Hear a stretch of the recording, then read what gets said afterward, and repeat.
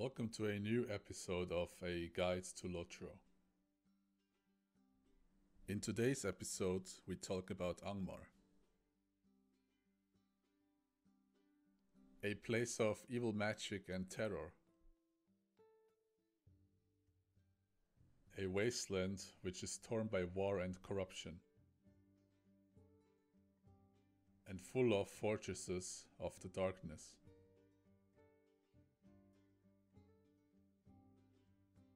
The place of giant creatures like, well, giants. Or giant dragons. Giant spiders. Giant orcs. Giant turtles. Everything way too big for a small hobbit like me.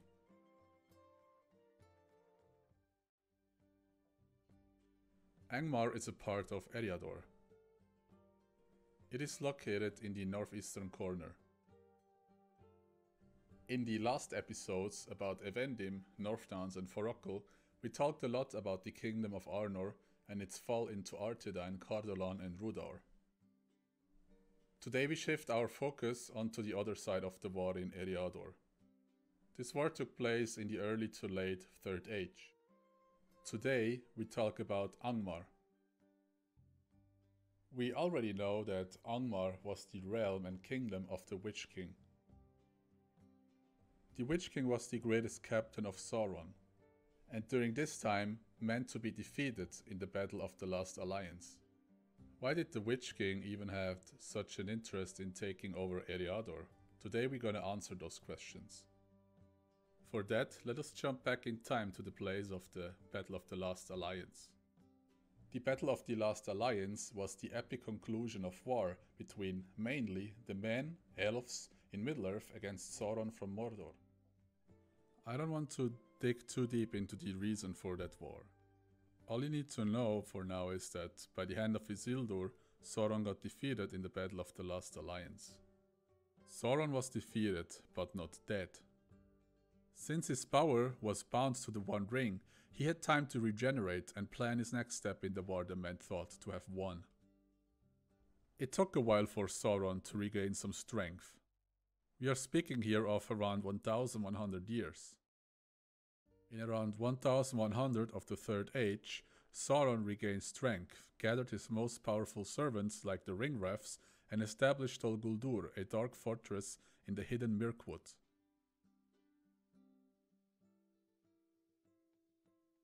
During this time, Gondor and Arnor were already split into two independent kingdoms. Arnor was even divided into Arthedain, Cardolan and Rhudaur. Sauron commanded the Witch King to destroy Arnor since he saw a chance in the already strongly divided kingdom of the Dunedain in Arnor. The Witch King would gather forces, travel over the Misty Mountain into the land of what we call today Angmar, which is Sindarin for Home of Iron. The Witch King became the ruler of Angmar and built a mighty fortress called Carndum. His only purpose and goal was to destroy the men in Eriador. Angmar was turned into a dark place, inhabited by orcs, trollbreeds and hillmen. Those hillmen would belong to the kingdom of Rhudaur, which sided, together with Angmar, against Arthedain and Cardolan. They would practice occultism and hail the Witch King as their new god. During this war, the rise of Sauron was kept a secret, and the men of Arnor did not know that the Witch King was in fact one of the Nazgûl or even their lord. The war against Arthedain and Cardolan was long and used up many resources on both sides. The Great Plague, a pandemic of an unknown disease, gave the Witch King the momentum to destroy Cardolan completely. These battles would cost the Witch King many of his armies as well, to the point where the last remaining forces of Arthedain forced him to fall back to Carndum. The war would go on, but in a slower pace, since both sides were at a point where they lost too many of their forces. With Cardolan defeated, Arthedain would also remain on their own. While the Great Plague would cost many human lives, the Witch King was waiting in Carnum, multiplying his armies of orcs and trolls. In order to gain time, he sent Barrow-Wicks, powerful undeads, into the land of the fallen kingdom Cardolan.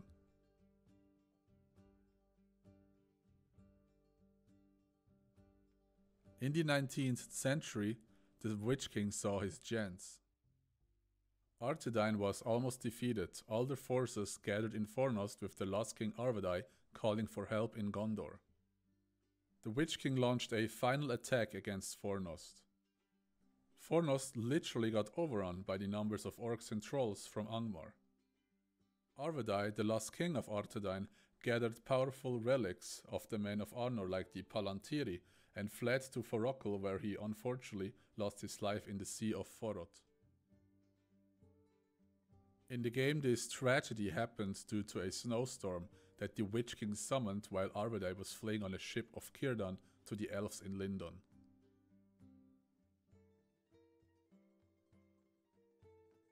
The Witch King became the king of Eriador, with a few remaining elves and surviving Dúnedain, which now were rangers, resisting his presence. His reign would not last long. The Gondorian forces, led by Prince Earnur of Gondor, would defeat the Witch King in Fornost. They had help from the elves of Lindon, rangers of Eriador, and even hobbits. The Witch King got pushed back to Carnum, chased by a cavalry of Earnur and Glorfindel. The Gondorian prince took all of his courage to defeat the Witch King in a 1-on-1 fight. Just when the Gondorian prince wanted to ride towards the Witch King, his horse panicked due to the darkness of the Witch King. The Witch King left and rode away, leaving Angmar behind. The Gondorian prince was raging and in anger.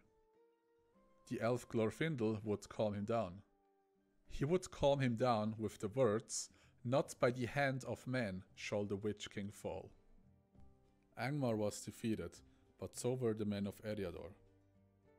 Arnor was destroyed, and the remaining men were scattered around as rangers. The goal of the Witch King was achieved. Let's talk about the landscape of Angmar in-game. For this I want to start in Ramduaf.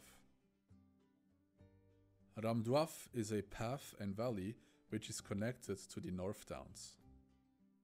In Ramduaf you can find the encampment Alcair, which is an encampment of friendly hillmen. To the south of Alcair there is Lemakoti, a Earth King encampment. Ramduaf has many enemy encampments. One is the orc encampment called Scatmur.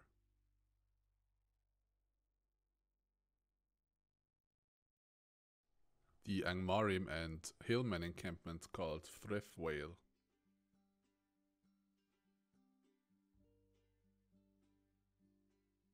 And a cave full of Borowal called Duver. In general, Ramduaf is a very deep valley full of spiders, orcs and other creatures.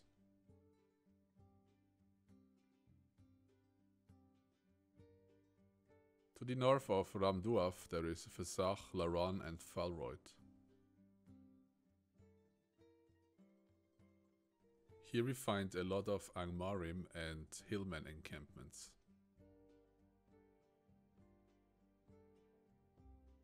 Here we have, for example, Tor Gaelvin.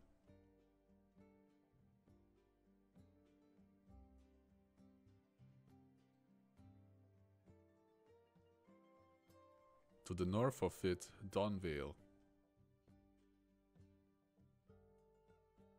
And Dum Kovat, which lies west of Donvale.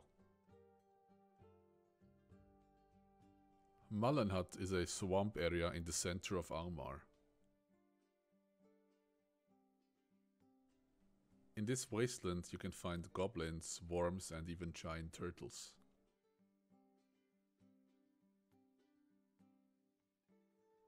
Bael Rova is an encampment of Angmarims.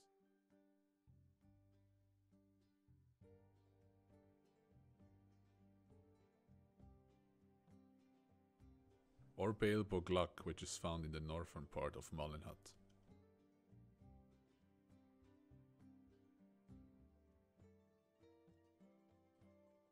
There's also a small NPC encampment.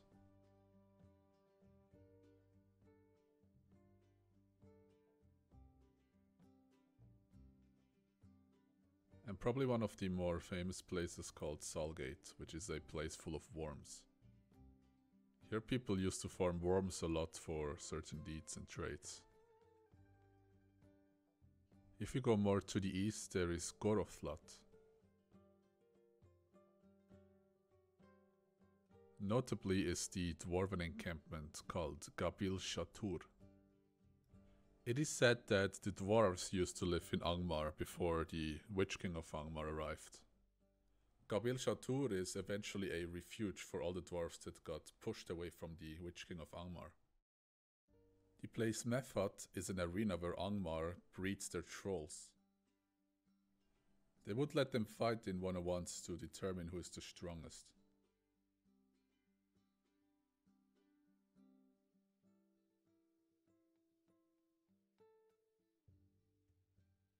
You will also find the ruins of Cruz Lanen, where you can discover the secret of the 7 swords.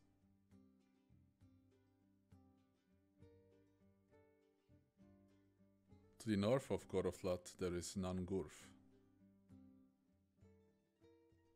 Nangurf is a valley with almost no vegetation. The most important place is the fortress Barat Gularan.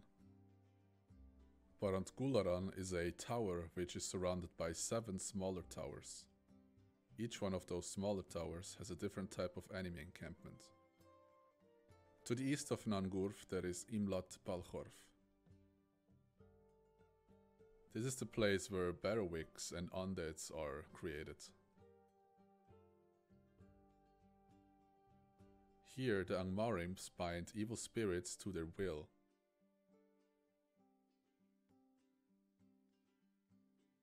At the doorsteps of Karndum there is Himbar. Here we find encampments of Angmarims and even a cave full of spiders.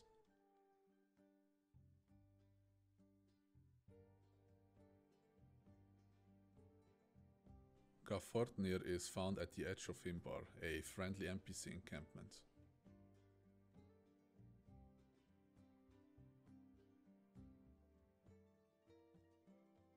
There is a spider cave called Torech I Bokberef. Here you find the raid boss Bokberef, a huge spider.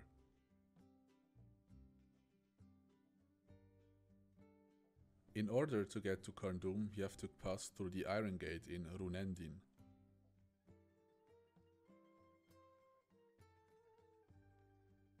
Of course, you also have Karndum, which is the evil fortress of the Witch King of Angmar. The Witch King got pushed out of Angmar a few hundred years ago, so he's not the ruler of Karndum anymore. In the story of the game, you will find someone else who is now ruling this place. This is something you will need to discover for yourself, since I don't want to spoil this story here. Last but not least is the Rift of Nurs Gaju. This is the place for the entrance of the 12-man dungeon Rift of Nurs Gaju.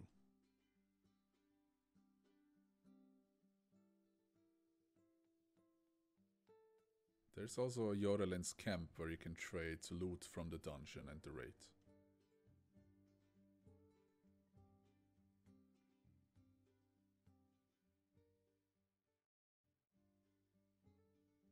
There's a bunch of interesting deeds to do in Angmar. There's the deed called the 7 Swords. For this you have to find and kill 7 hillman captains found around in Goroflat. You can spot those hillman captains easily, they are usually sitting at the campfire. If you have found all the 7 swords, go to the ranger Nefra. He will give you a final group quest where you can finish the deed. For the deed Hidden Threats in Angmar, you have to defeat 2 raid bosses which are found in Angmar. One is the spider Bokberef found here. To spawn Bokberef, you have to kill enough of those small spider broodlings. Keep in mind that Bokberef is considered a raid boss, so better come in a raid or at high level. The final and last boss is Frendor, which is a necromancer found in Imlat Balchorf. To spawn Frendor, you have to defeat all of those spirits on that island that I show here right now. Frendor and those spirit ads are considered raid content, so either come with a raid or be high level. Of course, we also have the Slayer deeds. For the Undead Slayer, you wanna go to Imlat Balchorf.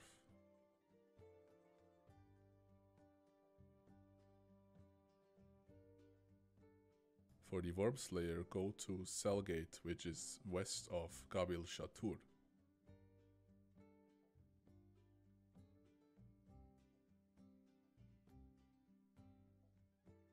For Trolls, Uruks and Goblins, you wanna grind the Urugarf dungeon. There is even Vorks.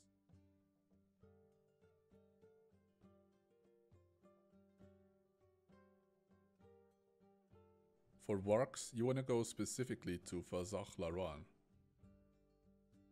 There isn't a specific camp here with Warks. All you can do is roam around and kill every Wark that you can find. For Angmarims, you can go to Karndum, either grind the dungeon or the gate of Karndum. In Angmar, you can find a bunch of dungeons and raids. One of them is Urugarf. The entrance is found deep within Karndum. This is where Angmar breeds their armies, so you can expect a lot of orcs, trolls and uruks. Of course, one of the dungeons is Karndum itself. My goal is not to spoil what happens in those dungeons, since this is something that the viewer has to explore for himself. But you will find a lot of dark and evil creatures inside this dungeon. Another 6-man dungeon is Barat Gularan. This is a place of evil magic.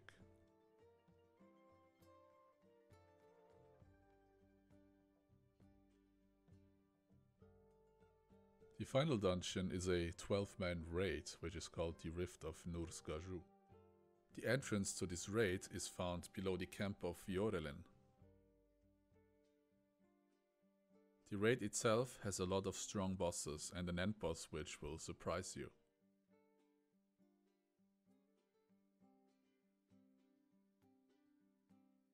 The reputation you can find in Angmar is called the Council of the North, and the traders are found in Garfortnir.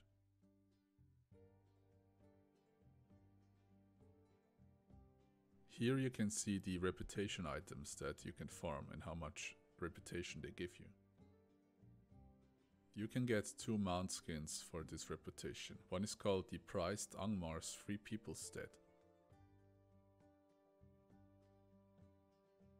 The second one is called the Prized Ashen Steed.